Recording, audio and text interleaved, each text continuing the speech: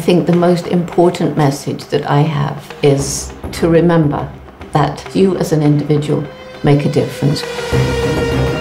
My first health issues started about 20-some years ago. Heart disease, cancer, diabetes, obesity, it's like a tsunami.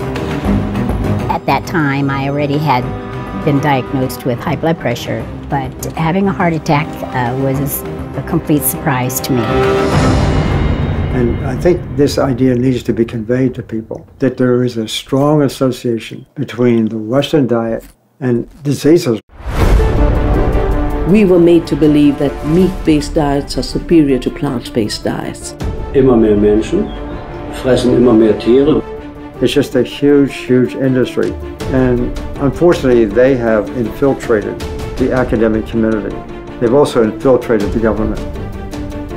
Das heißt, das ganze System ist in sich eigentlich völlig krank. Seit Bestehen der Menschheit hat es kein derartiges Maß an Tierquälerei gegeben wie in unserer Zeit. Das kann nicht gut gehen. Jeder, der den Kopf hat zum Nachdenken, der weiß das.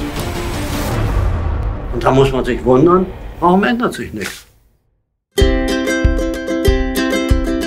More and more and more people are coming to understand what the problems are and what they ought to be doing. About 30 to 40 days from that point, the angina that I was experiencing again and the facial numbness that I experienced during my heart disease, it was gone. I'm 60 years old and it's been terrific. I feel great, I have a lot of energy.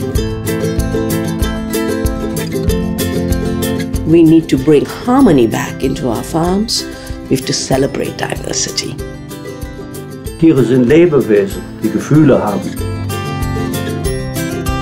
We're looking for leaders. All we have to do is go home and look in the mirror. Your life matters, you matter, and use your life wisely.